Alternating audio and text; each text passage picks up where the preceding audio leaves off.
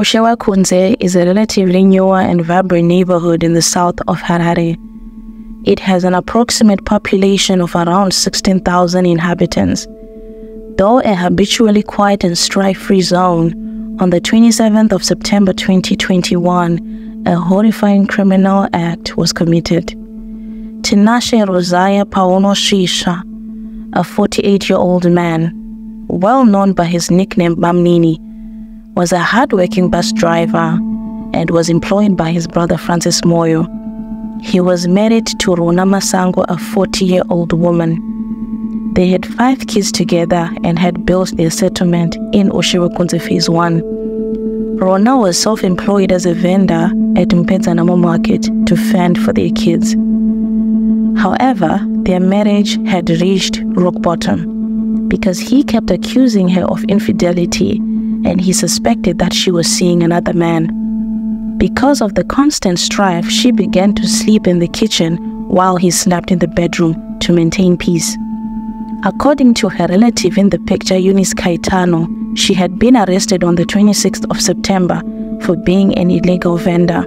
When she was released and returned home, a fight arose. It is vague how and why exactly they argued, but an argument continued till the next day. Words were exchanged, and in fury, Tinashe took an axe and struck his wife 14 times in full view of his 2 minor children, aged 9 and 5. He even threatened to kill them too if they made a sound.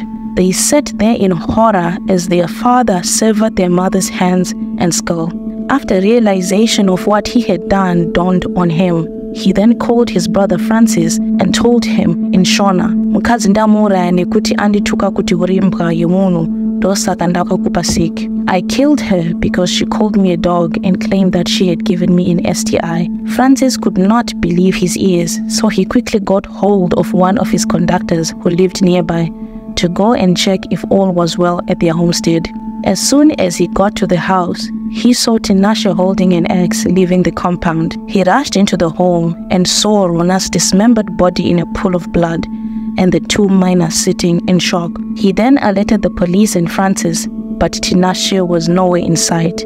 He had fled. The police began a frantic search for the suspect, but he managed to evade capture for 2 days. He was later found dead 2 days later at the 265-kilometer peg Mashingo Beitbridge Road, 15 meters from the highway at Lotumba Business Center.